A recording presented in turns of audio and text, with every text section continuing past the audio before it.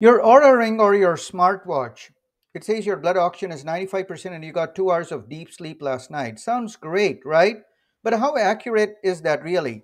Let's get to the facts. Smartwatches, rings, straps, none of these are medical grade. They don't actually measure brain waves. Instead, they use accelerometers or motion sensors to track how much you move, and photoplethysmography or PPG, a light based technique that reads your pulse through your skin.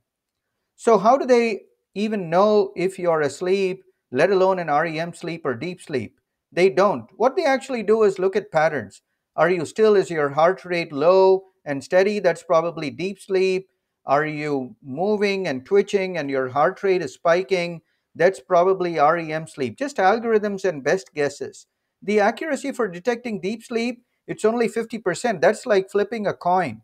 It's better at detecting REM sleep, about 82%.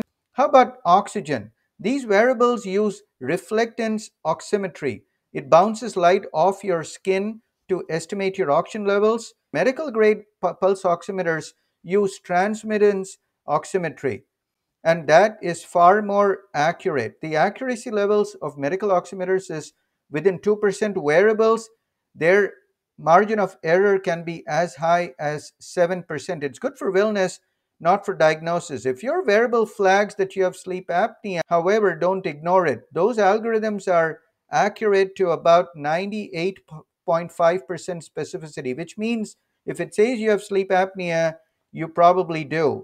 But if it doesn't flag it, the sensitivity is only 66%, meaning you may have significant sleep apnea and it may miss it in 1 in 3 cases. So the bottom line is use your wearable as a rough guide, not a diagnosis. Track smart, sleep better.